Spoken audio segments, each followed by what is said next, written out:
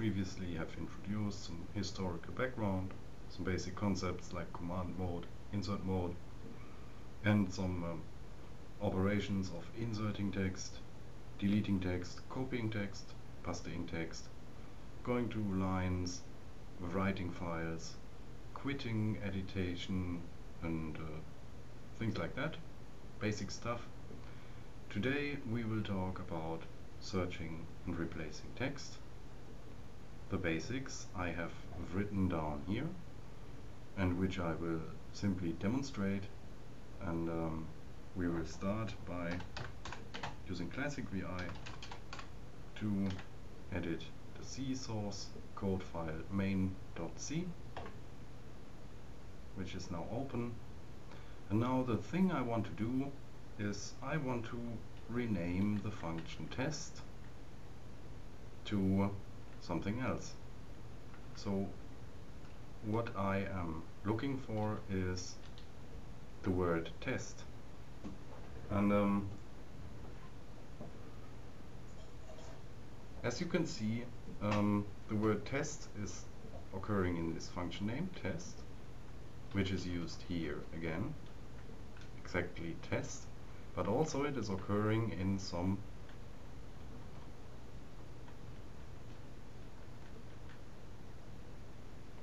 other instances like this here. So first of all I want to start at the top of the file, so I'm using xmode and type in a line address. The address is 1. I type enter and it takes me to the first line. Now I want to search. I type in command mode the slash command, the slash key, and now I am in search mode. Now I search for test, and indeed here I am. Now I know I want to rename test to test 2. Okay, that's very interesting. I will append the number 2 at the function name. Okay, I could also have done this shorter. I undo this. I again go to the first line. I start searching for test. I am at the word test, and now I type a single W, which will take me to the first character after the current word.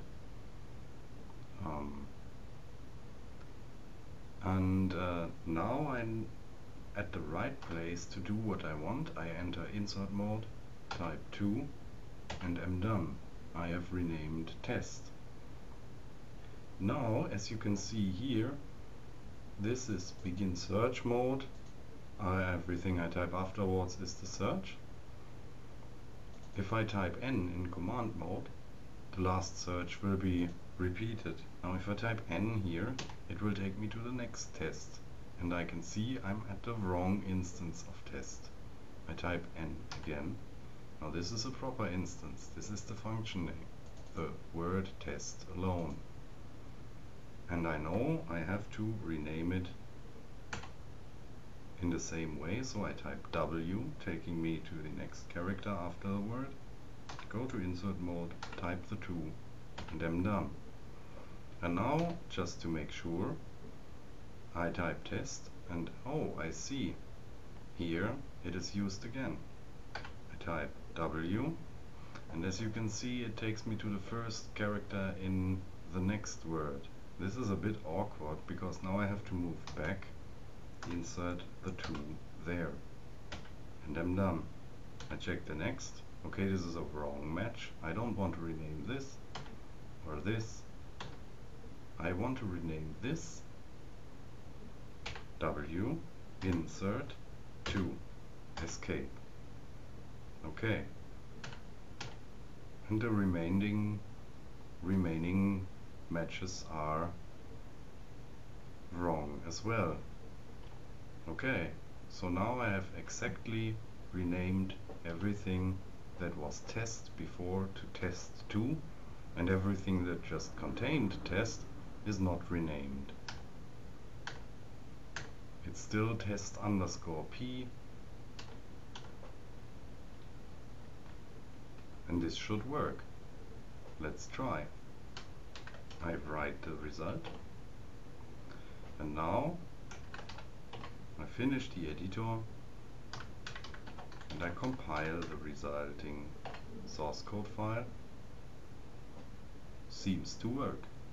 I can also execute it and it does stuff. Okay. So this is okay, but actually it's a bit awkward to do these replacements all by hand. So as you can see here, there is a command that can do this for me in a way. First of all, I want to have everything that now is called test2 be called test again. I type the colon, and now I can type in an X command. Now if I type in the X command S for search and replace, type in a slash, then my test2 slash again, then the test and again the slash, that will do nothing, because it only operates on the current line. As I have written here, if I want to have it operate on a specific line, then I either can say do this on the 4th line, so I type colon, I am in X mode, I type the 4, operate on the 4th line, and do S test2 into test. Do that, and that has been done. And if I want to have it on every line, then I can use a special line address, the %sign. I can type colon for X mode, the %sign for all lines. It's a special line address. It means do that what I write now on all lines. And I write now S for search and replace, a slash followed by the string I want to search, a slash followed by the string I want it to be replaced with, a finishing slash. Done. There is a danger because actually, as you can see, if I do it with a different example,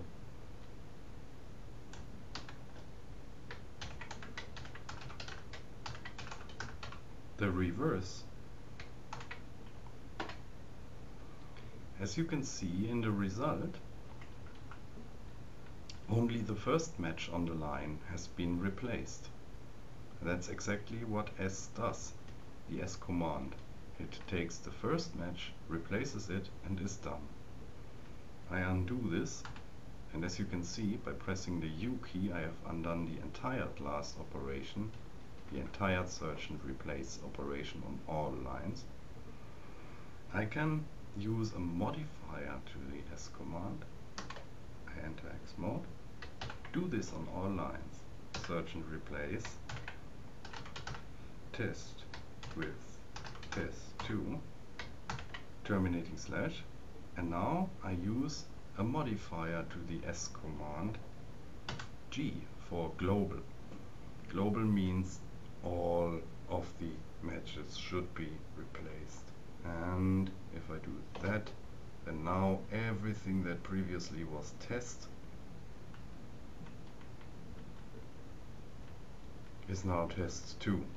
As you can see, while this is very fast, there is the problem that I really now have renamed everything to test2, not only the function. That's a bit sad. There is the possibility to circumvent that problem by using regular expressions. Regular expressions are a bit of a subject on their own, and I cannot demonstrate them really good in this introduction to the VI text editor, although they are very important. I will simply do an example to show you what I mean. If I undo this, and instead of doing the static text replacement, use a regular expression.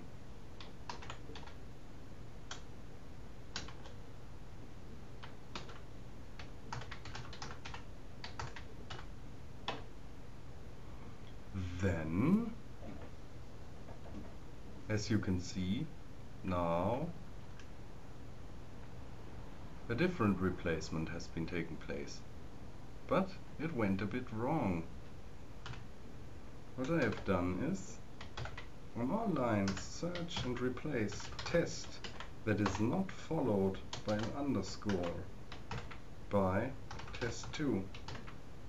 But there's a problem. If I do that, then it will replace the next character that is not an underscore with nothing. It's lost. And that's a bit sad. So I either, in simple cases, could resort to manual searching and replacing,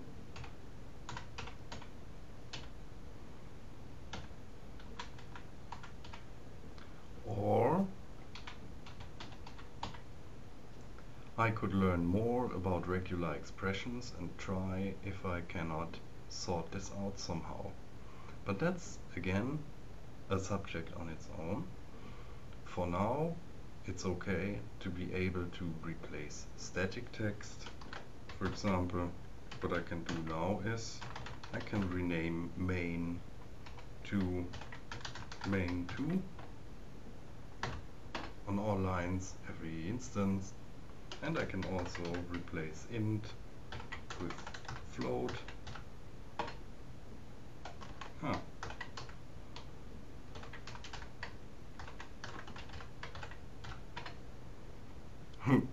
And, well, it's getting funny, but that's left as an exercise to you to make the most out of it.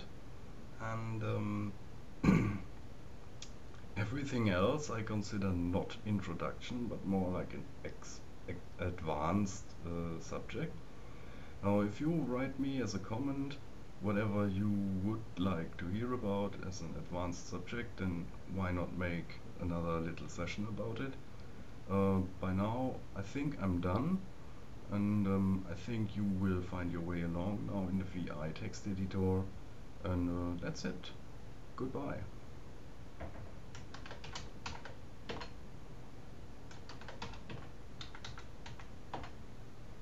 Uh-oh, I think I messed it up.